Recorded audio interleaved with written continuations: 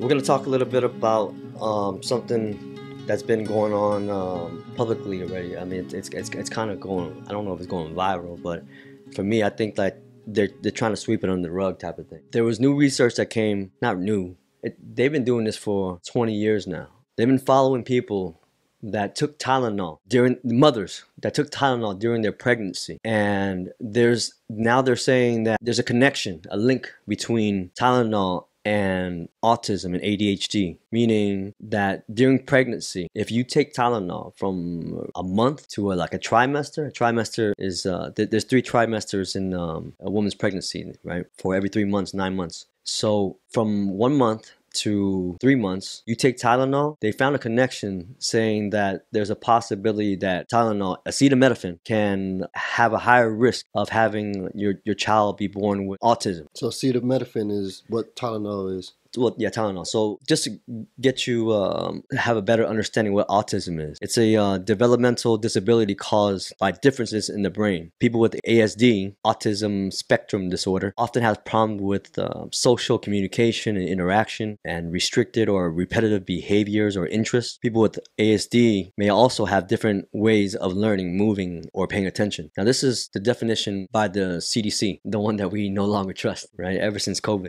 Here's some examples of social communication or social interaction characteristics. The child avoids or does not keep eye contact, or does not respond to the name by the 9 months of age, does not show facial expressions like happy, sad, angry, surprised by 9 months of age, does not play simple interactive games like patty cake.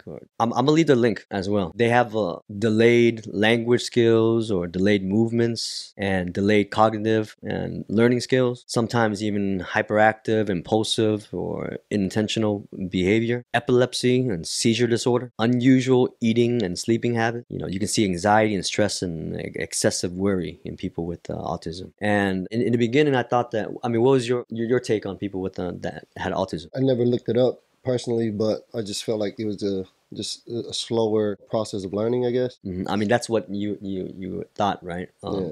Actually, some of them are actually really very gifted. There's a good and bads, but everyone always sees the bad first. The negative. Yeah. Why I'm saying this is that there's a lot of lawsuits out now, and if you might be eligible for compensation, for medical costs and bills and pain and suffering, mental health effects, lost wages or income, loss of enjoyment of life, permanent disabilities. Like they're trying to help out people that can that have autistic children that can prove their case that they were taking acetaminophen during pregnancy. There's a lot of research to back this up. I think there was like 26 research journals out of like 29 that basically said that acetaminophen, not causes, but that link, because here's the word, right? People have to watch what they say when they say cause and effect, right? Like you have to have like a 95 percentile to prove that such and such causes versus correlation.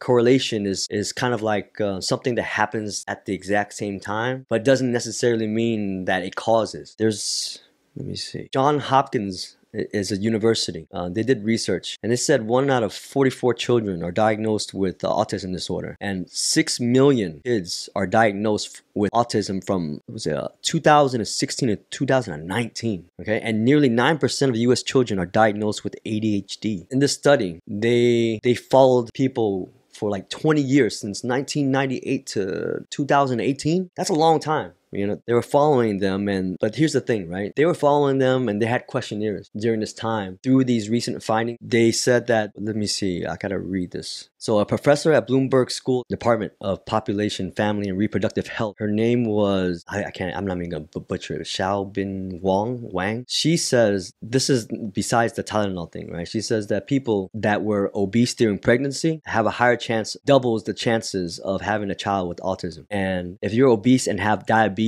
the odds are quadruple. That's 4 times the likelihood of your child having autism. And they had a small sample size of 8,600 mothers that they followed all the way until the age of 21. Most of the mothers were obese, have diabetes, or hypertension. Hypertension is a high blood, and that they were just saying that there's these conditions that they have that have nothing to do with Tylenol, but that's just the overall picture of what they thought was before the whole Tylenol. era. And now they're saying that taking Tylenol during pregnancy is associated with elevated risk of autism and ADHD. Now, they're not saying it's black and white, but there's a case to be made. And I just wanted to share that is because there can be compensation. And when I say compensation, I don't mean, oh, go collect your money type of thing, but there's people that are getting paid. I mean, the average is $500,000. I mean, the lowest is like $50,000. If you can make a strong case, say if you keep your receipts, you can keep you have any type of evidence that, depending how severe the autism is, right? There's people that are being compensated for $5 million, $10 million. So this is something for people to to look out for. I was mind blown. And as soon as I saw that article, my buddy sent it to me through text. I shot it over to Carter, and damn, I didn't even know how to respond to that. I was like, yo, I gotta go share this. This is deep.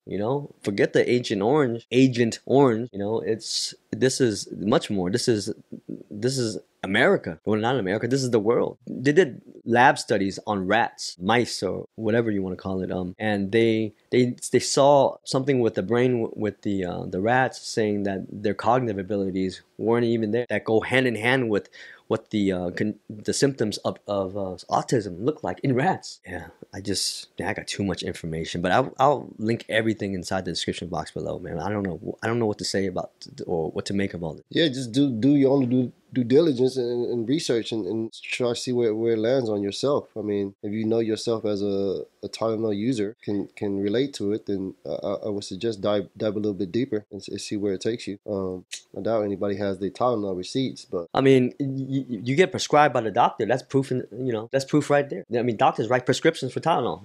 See, all I'm saying is this, right? From here on out, if you don't have to take acetaminophen, I understand that women, they go through a lot, and they thought that acetaminophen was a safe thing to take. But now I just want you guys to think twice before you make that decision. If it's, maybe there's an alternative like ibuprofen, right? That's something that you can possibly look into. I mean, they actually did a study side by side, Tylenol and ibuprofen, and Tylenol showed severe cases of autism. They said that the risk in male children, right, before the age of 2, let's just say this, right, after pregnancy, after the child is born, they said that there's evidence saying that there's 40% increase of risk of having ASD among males in the US, if your child is under 2 taking Tylenol. So for now, stay clear of Tylenol until you get the facts straight. That's something that I wanted to share, and it's urgent. This is something that we shouldn't take lightly upon. Since 1990, autism spiked up like dramatically, but it's something that I wish you saw my reaction when I first found out, But I'm so tired of doing countless hours of research to present this. My wife kept saying, stop telling people to go look it up themselves, but I'm not a doctor, and all this research, they use such complicated words that I can't even, comprehend. But whatever I'm telling you, there's other people that are explaining it more well than I am. I'm gonna link all this stuff. There's lawsuits that are taking case against the company. It was Johnson & Johnson, right? Those were the inventors of acetaminophen, and I forgot what the McNeil, but it's a class action lawsuit, by the way. So hop on the wagon if you have evidence that can prove that you were taking Tylenol during your pregnancy. During this time, they did research with these, I guess, what do you call it? Not the umbilical cord, right? They took samples from the umbilical cord, but it doesn't really prove much. It's because Tylenol only lasts in your system for X amount of time, and you can't really say it's causation, and that's what they're trying to say. It might not be the case, but there's a strong case to be made. And they're trying to sue for failure to warn the mothers, general negligence, breach in express warranty, whatever that means, breach of an implied warranty, negligent misrepresentation, and so on. Yeah, if you took Tylenol or you plan on taking Tylenol, stop now. Find another one. There's plenty of other things that you can possibly take. I myself am trying to figure out how to clear out the cupboard. Tylenol, even I had a headache the other day. I was hesitant to take it. I do know that every single time I do take Tylenol, I don't feel normal though. I'll tell you that. I feel better, but I don't feel normal still. I still feel like a subtle high or a brain fog. I don't know about you. Well, what is your experience when you take acetaminophen? I rarely take it. Like I said, I try to practice a natural route. I try to take nothing and just people say with headaches, just drink more water. Sometimes it could be you're dehydrated, and Yeah, but water doesn't really cure it. I mean, it doesn't fix the problem. You have to have potassium and sodium to go along with it. Just to let you guys know, there's electrolytes. That's what the electrolytes is. It's sodium and potassium. So it helps the brain. Just water itself won't do much. Well, yeah, I don't get too many headaches, luckily, so I don't really pop any Tylenol. I haven't probably popped Tylenol in years or take any medication. But isn't that mind-boggling to you that 1 out of 44 or 59 kids have autism now?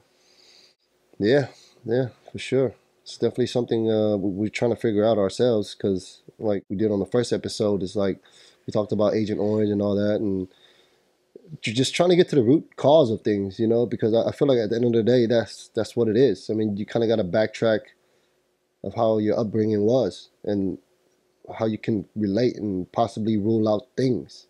Because I mean, I feel like that's what doctors do. I mean, they try to figure out as much as possible about you and your life, and they try to make recommendations on their studies.